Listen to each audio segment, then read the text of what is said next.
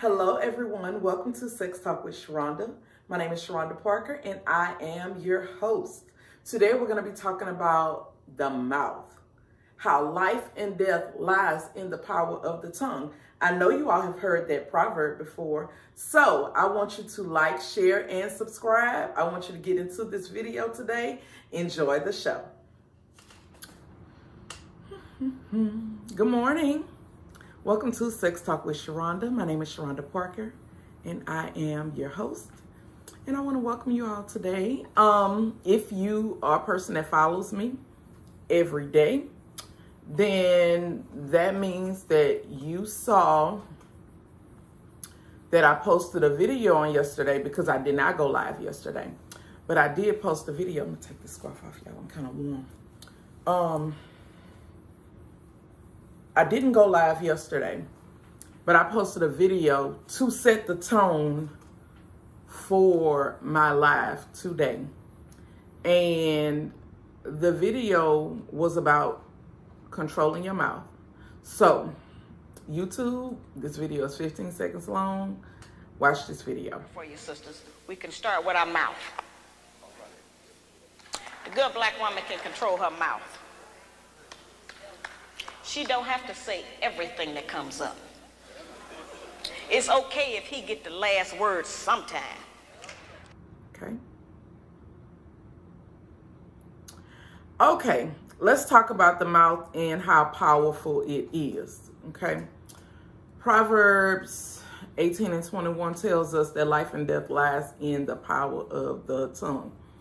Meaning that our mouth has the ability to give life, but it also has the power to destroy as well. And being that I deal with people on a everyday basis, I'm talking about tons of people, whether they're emailing me, whether they're inboxing me, whether they're coming to my store, whether they are booking sex coaching sessions. I'm constantly being in contact with people and dealing with their relationships. That's why I more so transitioned from the fun party side of the industry and transitioned into the sex coaching side of the industry. One thing that has been consistent when I'm talking to couples is them tearing each other down with their mouths. Meaning in the beginning, y'all had all these great things to say to each other. You all were affirming each other. You all were stroking each other's egos and all of this. But now you're in a relationship, you constantly picking each other apart. And it's almost like a tit for tat. She said this, so I'm going to say that. He said this, so I'm going to say that. And then when he say this, I'm going to take it a little bit further and I'm going to hit below the belt. And now I'm bringing in family members and I'm talking about his mama. I'm talking about how he ain't shit and how he ain't came from shit and all the people that was before him wasn't shit. And in other words, we picking this person apart and we letting them know that you not as great as I told you you was. I told you was great, but you really ain't that great. I wanted to talk about this because y'all hear me talk about my mama a lot. But my mama, she was a beautiful person, but she was a flawed person. And she was a person who could not maintain healthy relationships. Even with me, the person that was her only child. Now, we all know that when we're dealing with family, a lot of times we tolerate certain things from people because we love them. But it does not necessarily mean that we like the things that they do, or we like the things that they say, or we like the behavior. But we tolerate it because they family. When I grew, one thing about me, I have always been the type of person that I don't have to bump my head. I can look at how you live your life and know what to do and what not to do to not go through what you done went through. And when I observed her life and her relationship styles and patterns, I always knew that I never wanted to be that. Now, the thing about it is, sometimes you become that and you don't even realize that you become that because that's all you've ever seen. And at one point in my life, I became that. It's very disappointing. But I did become that because I felt like I had to. Because see, as women, we have this thing about you not gonna fuck over me. You not gonna handle me. If you think you gonna do A, B, and C, I'm gonna show you that I can go a little bit further than you. A lot of us have that in us. But what I had to understand as I got older was that doing it the way she did it was not necessarily a healthy way to maintain a relationship. And it still did not get me the result that I wanted. The conclusion at the end was not what I wanted. When I'm talking about maintaining healthy relationships, I'm talking about these type of people that have a vicious mouth. They don't maintain jobs. They don't maintain healthy family relationships. And they damn sure don't maintain healthy, intimate relationships.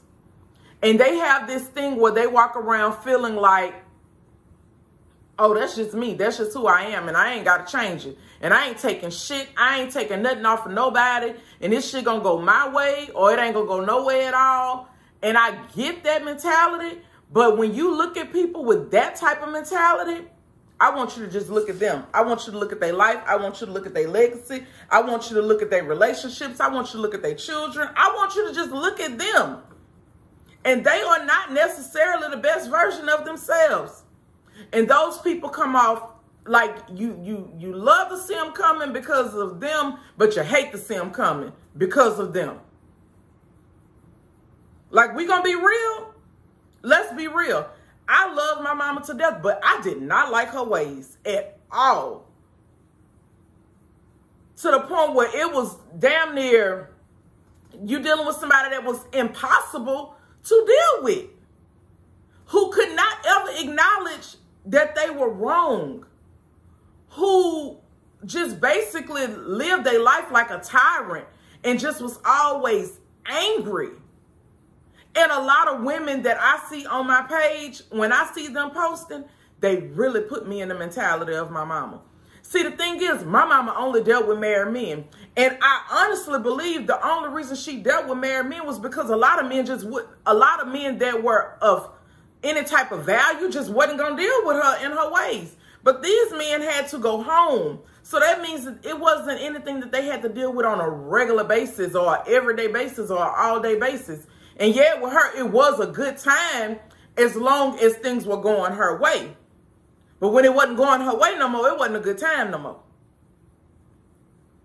I sit on this platform and I watch and I read the comments and it's like the bitterness comes through the post. The anger comes through the post. And I just want you to understand that in order for you to have any type of relationship worth having, you're going to have to be able to get along with people. You're going to have to be able to be able to agree with the person that you're with. You're going to have conflict resolution skills. And everything ain't got to be an argument. Everything ain't got to go your way. And you have to be mature enough to know how to agree to disagree. In other words, men are not women. We can't go in and expecting men to act like women. I posted this last night. Whose responsibility is it to keep the fire in the relationship? Most people on that post responded both.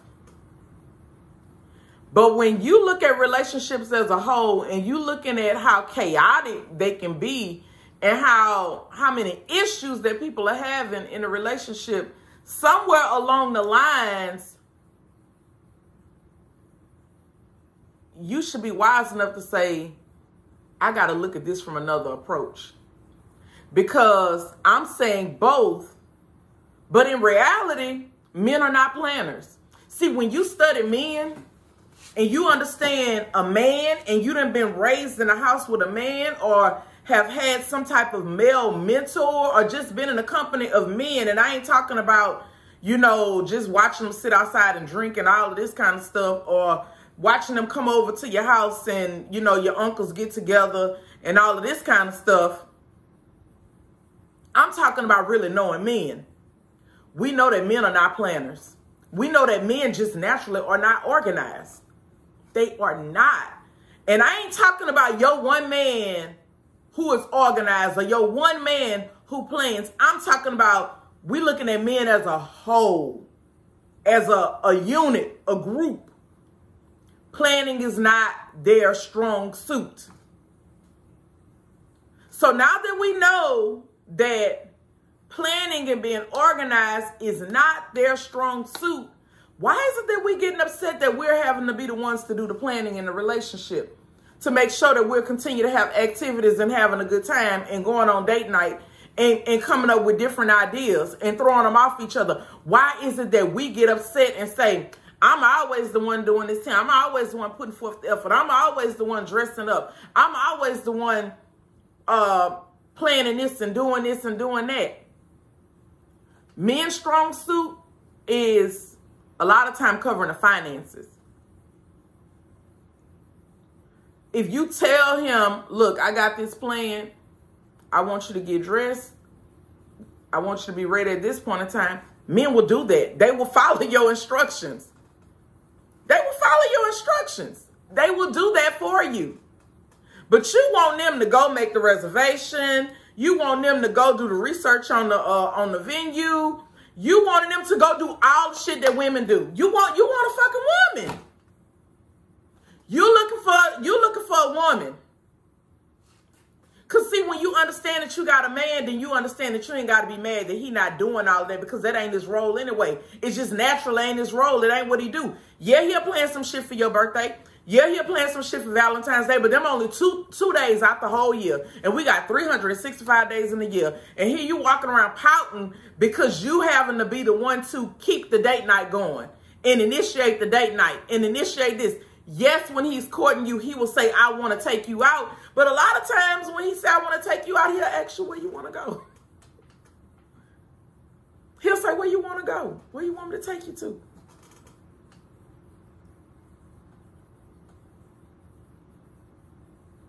We are the planners. So don't be surprised if 80% of the time in your relationship, you're the one that's planning shit and keeping shit in order and keeping it going. Look at it like this. Your husband is the owner of the team. It's a football team. I'm just say any type of team. Any type store owner. Your husband the owner, right? Every owner normally has a manager. The manager normally knows what the owner likes and the expectations of the owner. Look at it like this. He is the owner and you are the manager of the team. In my house, Spencer is the owner. He makes sure the mortgage paid. He makes sure the light bill paid. He makes sure the water bill paid. He makes sure those things happen. Those are our basic essentials. Food, I cover that. That's what I cover. Being that he is the owner and he's making sure that the team has what it needs, here I come along and my job is to manage all of this shit. Manage it.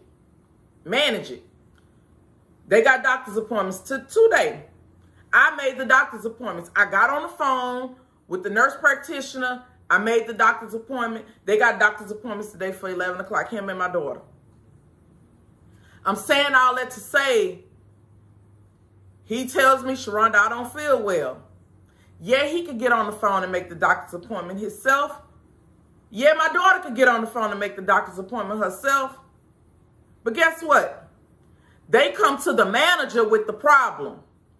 And the manager is supposed to come with a solution to the problem. At your job, if you got a problem, a lot of times you go to the manager with the problem. And the manager comes back with the solution to the problem. Everybody's playing their role the way they're supposed to, but I think a lot of times women go into marriage and they don't necessarily know what their role is in the marriage. And the thing is, you get frustrated with your role and then here go your mouth. Here go your mouth. Your mouth. You could have called and made your own doctor's appointment. Taylor, you old enough, you 17 years old. You can pick up the phone and make your doctor's appointment. When y'all gonna learn how to do stuff for yourself? I ain't gonna be here forever. Now you done told everybody down and all they did was came to you with their problem because you are the manager. Don't sign up for these roles. Don't sign up to be a wife. Don't sign up to be a mother if you don't want to play your position. Don't apply for the job. And it's just that simple. Don't apply for the job. I sit here and I watch people tear each other down. The proverb says life and death lies in the power of the tongue. That lets you know your mouth's so powerful that you have the ability to either build the people up in your house or you have the ability to tear the people down in your house. And I see so much bitterness and meanness and hatefulness from women. And the thing is, y'all don't even know you're doing it.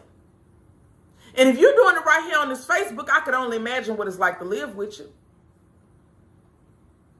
I look at just your attitude towards certain things. I brought up the paper plate versus the real plate. And some of y'all got so mad and offended about taking 12 seconds to wash a dish.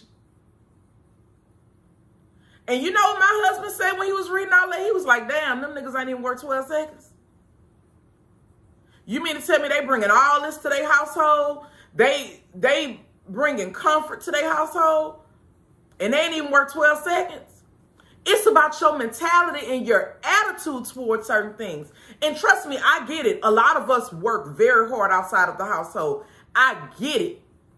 But if your position is, look, I choose to do this because I work really hard, that's very understanding. Because one thing, everything don't float every household. Everybody don't run their households the same.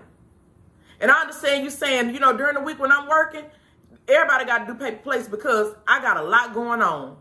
But on Sundays, I fix my family plate on the real plate. We do utilize the dishes in our house from time to time. That's understandable.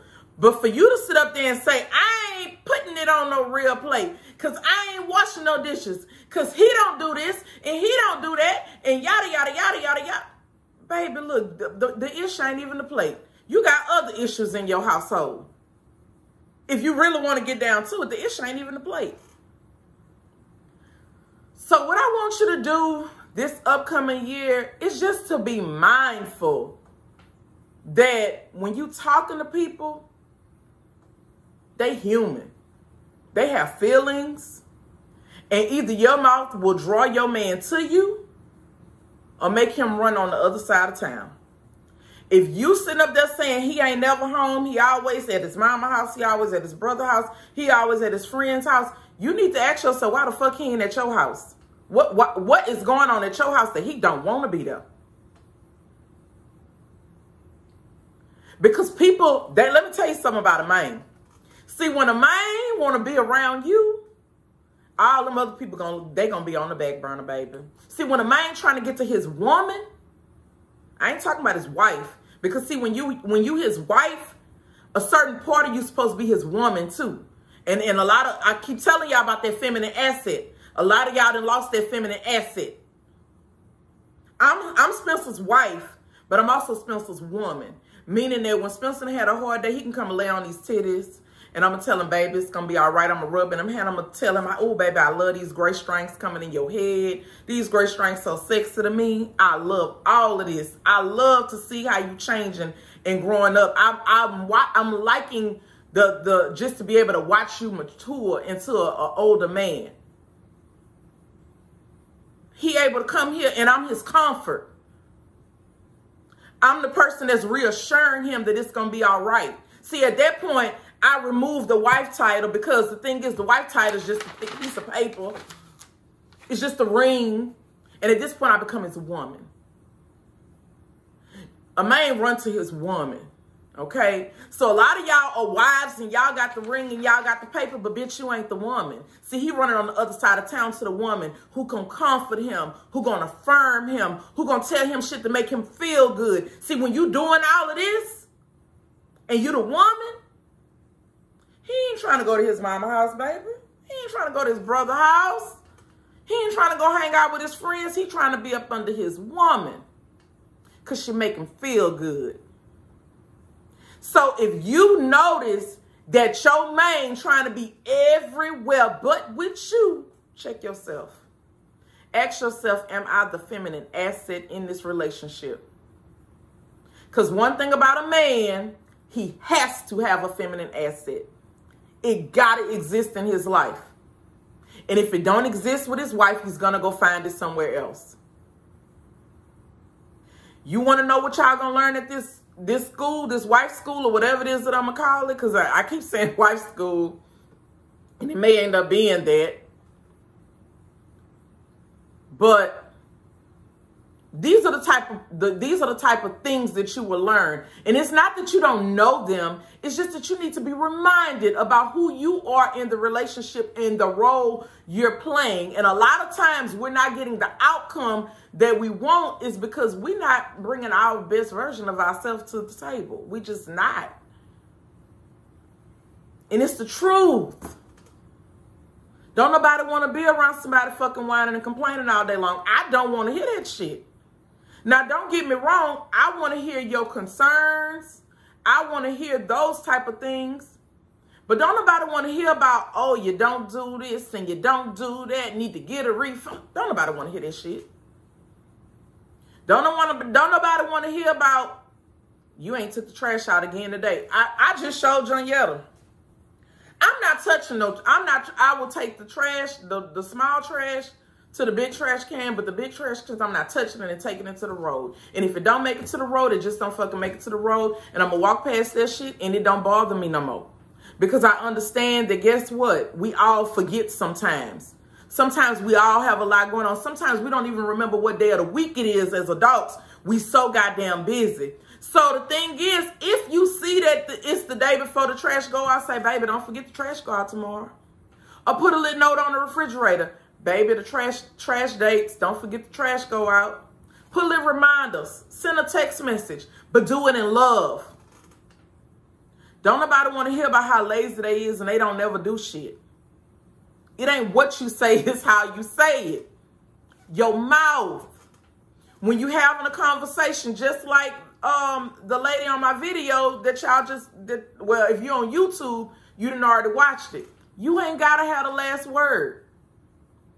It's called picking your arguments. Pick it.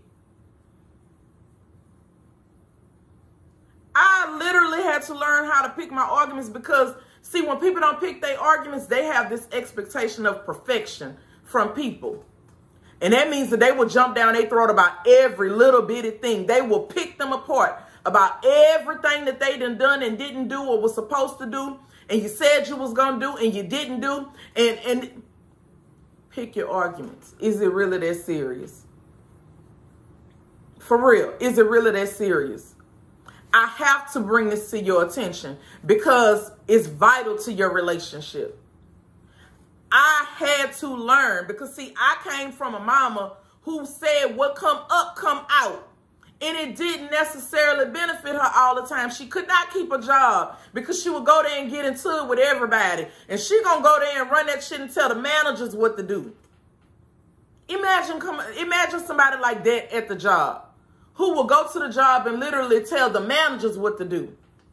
Gonna come there and tell you how to run your shit. For real. I had to learn that in order to elevate in life, you got to check that shit early on. Your attitude is going to reflect your altitude. That basically means your attitude is going to reflect how far you go. And if you notice that every time you look up, you got to switch from job to job to job to job to job, you need to check yourself. If you got to switch from main to main to main to main, you got to check yourself. If don't nobody want to see your ass coming, you got to check yourself. Sometimes we got to self-reflect. And I tell y'all all the time, I love my mama to death, but she was a motherfucker. She was something serious to deal with. And her anger, it was almost like people around her just did things the way she wanted it done because they didn't want to have to deal with who she was and who she could become. You don't want to have people doing things from that type of, you don't want it to come out of fear. You want them to do things for you because they want to. You don't want your man walking around talking about some, oh, I better do this because if I don't, she going to be mad and she going to do this and she going to do that. No, you want him to do it because I love my baby and I want to see a smile on her face and I want to make her happy. And I want to do it because I want to do it. You don't want to rule with an iron fist with people doing things out of fear because they don't want to have to deal with your mean ass. A lot of times I asked y'all last night, and the lady said on here, Sharonda, I thought what you asked was a trick question. It was a trick question.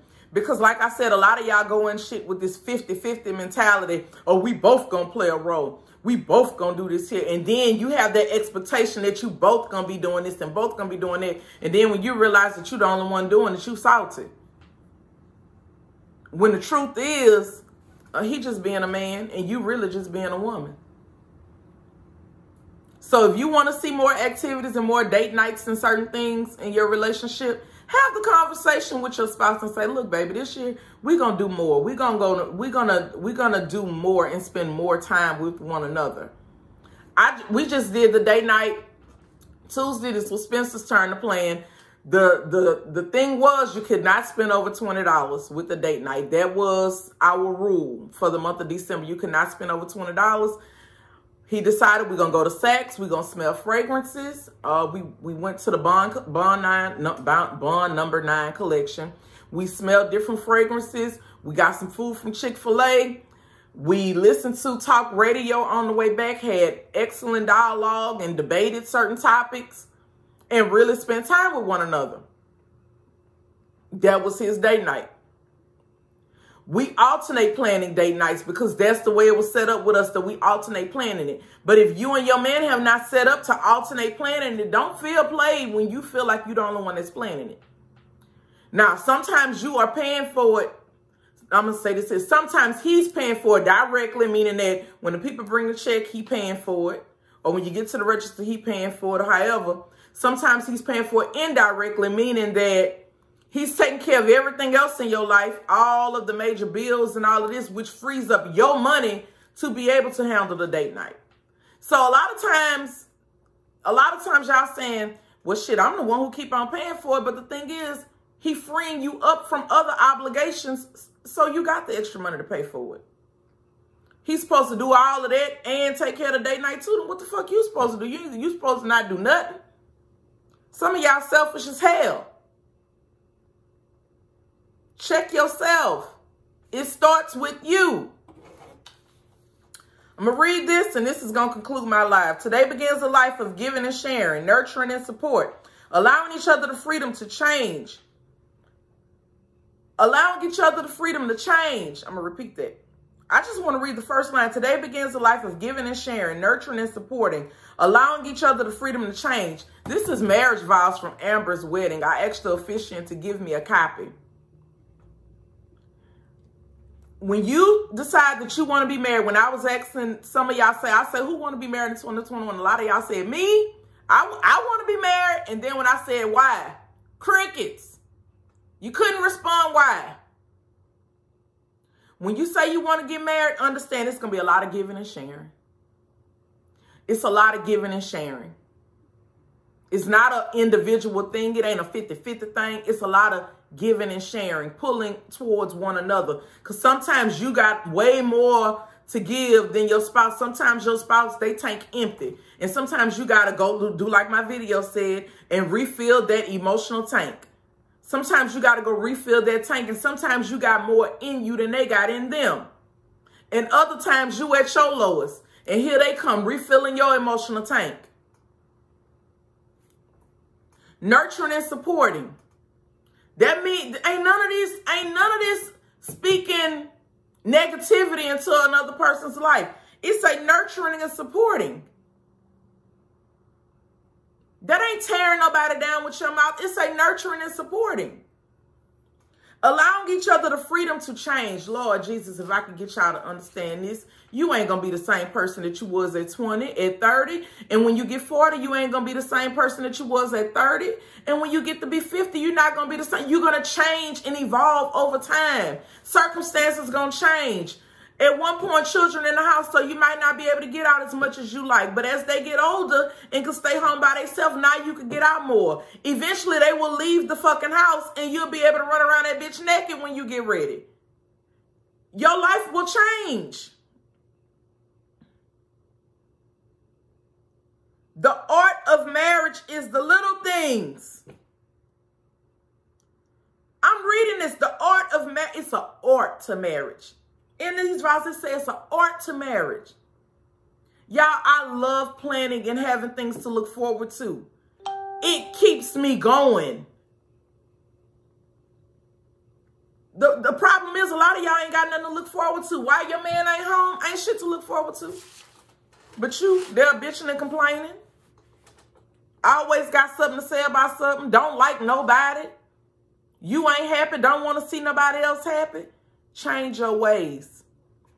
I saw somebody comment on my Instagram and she said, you saying to let him have the last word sometimes, but what happened if you got something to say and it just you want women to, she said you want women to internalize their feelings, which cause them pain. Baby, that's all in your mind. That's all in your mind. You ain't got to say every fucking thing that come to your mind. You can let some shit slide sometimes. It ain't killing you. If it's all of that, write that shit down on a piece of paper and tell them, look, read this later because I just got to get this off my chest. But you ain't got to say it right then and there. It's a lot of times that me and my husband have a disagreement and I just be like, you know what? I'm gonna let him have it. At this moment, I'm going to let him have it. And then once things have cooled down, I come back and say, look, let me say this because I've been thinking about this all day. And then I say what I got to say about the situation. But I didn't say it during the time where everything was going on and it was heated. I had to learn that. Because what I learned was, see, when you say what you got to say and then I feel like I just got to say what I got to say, then a lot of times what I'm doing is escalating a situation that didn't even have to be escalated. I learned through anger management how to de-escalate situations. I learned through anger management conflict resolution. But I did this shit with on-the-job training. I'm trying to keep y'all from having experience on-the-job training. That's what I'm doing. I'm trying to keep you having experience on-the-job training. Because sometimes when you're doing on-the-job training, you ain't getting that shit right, you get fired. You get demoted. You get pay cuts. You get all kind of shit. And all I'm saying is you don't get the outcome that you want. That's all I'm saying. I ain't saying like Webby say somebody might get laid off and you might get promoted. No. What I'm saying is you don't get the outcome that you're looking for. Okay. Well, that's going to wrap up my live today. I want you to just be mindful of your mouth. I want you to handle everybody that you come in contact in love. I want you to be mindful of your tone. I want you to think before you talk. I want you to have a conversation with the idea of wanting to understand what the other person is saying versus wanting to respond to what they're saying or react to what they're saying. If you're smart, you would have been taking notes. But I'm here early today. I'm actually here. I'm waiting on UPS to come with the female honey.